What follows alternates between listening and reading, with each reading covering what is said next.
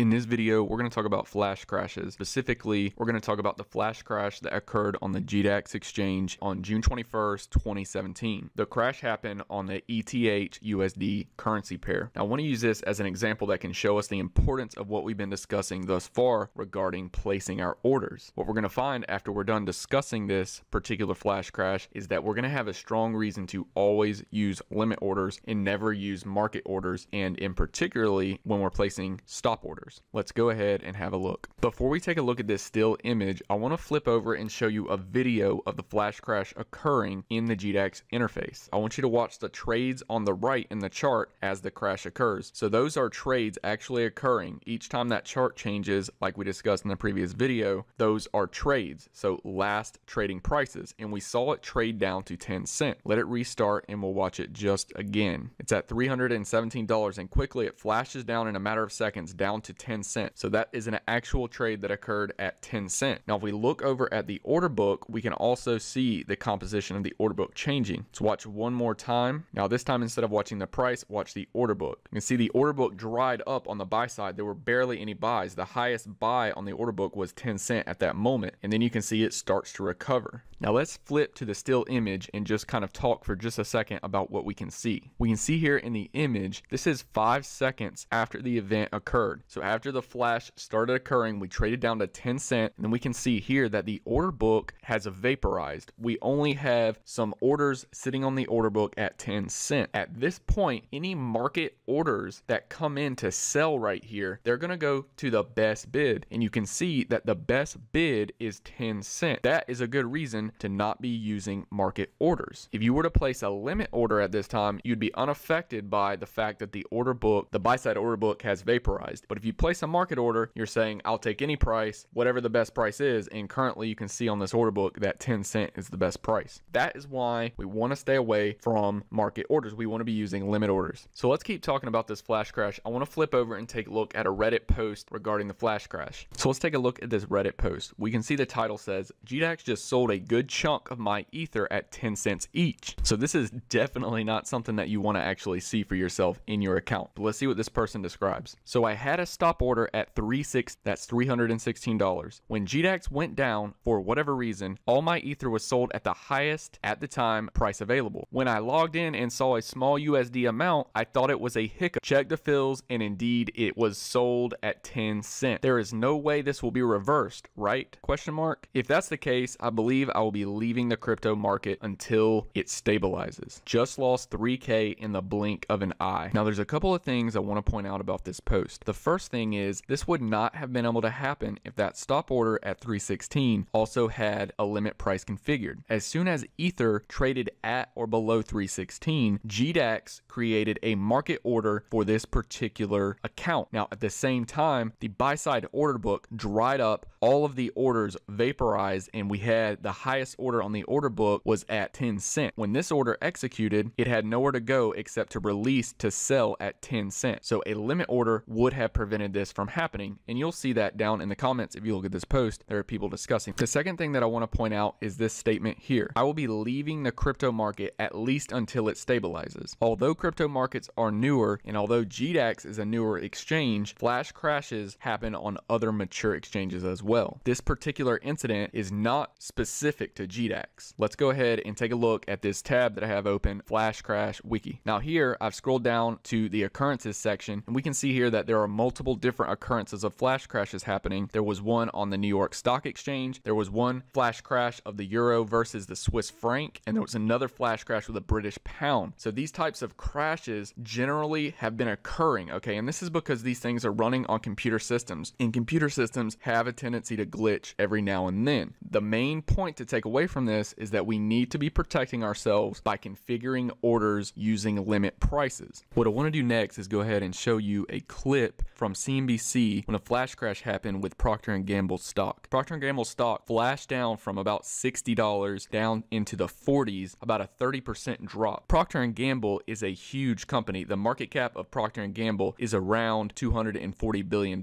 Now, to put this in perspective, Bitcoin right now is trading around $80 billion in market cap. So this thing is about 3 to 4 times the size of Bitcoin, and it even had a flash on the New York Stock Exchange. Let's take a look.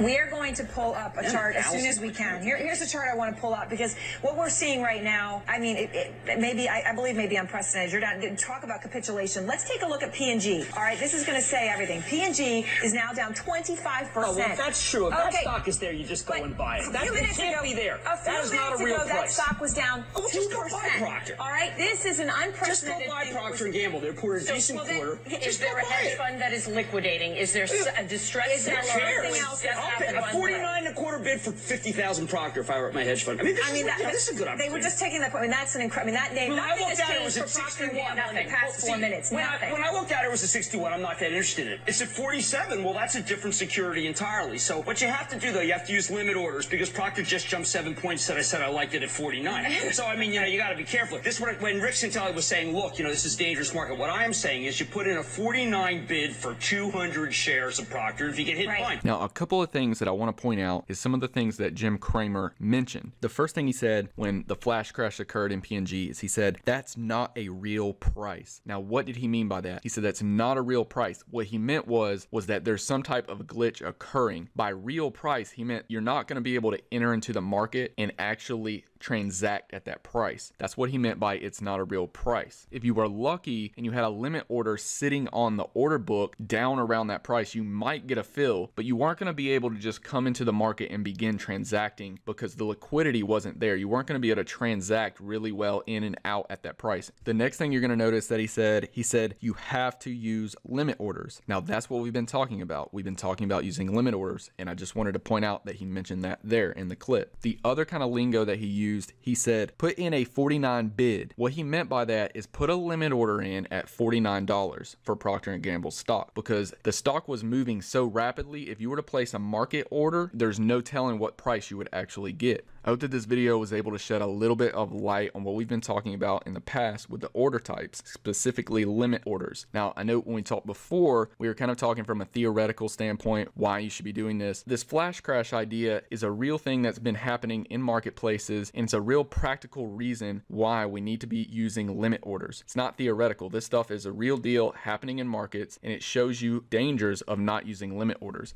especially on your stops. What we saw with Procter & Gamble and what happened with Ether on the GDAX exchange, whenever huge sells come into the market, the price is already dropping so rapidly. So if your stop gets hit at that point when the price is dropping rapidly, you're really going to be in danger of getting a lower price than what you expect if you don't have a limit order in. So make sure to be using limit orders. And when you're using a stop order, you want to set a limit price because as soon as that trigger happens, when that stop order is triggered, what it's going to turn into a limit order if you have the limit price selected. But if you don't, it will turn into a market order. I hope this video was helpful. Please like the video, subscribe, and support this DEEPLIZARD channel. Thank you.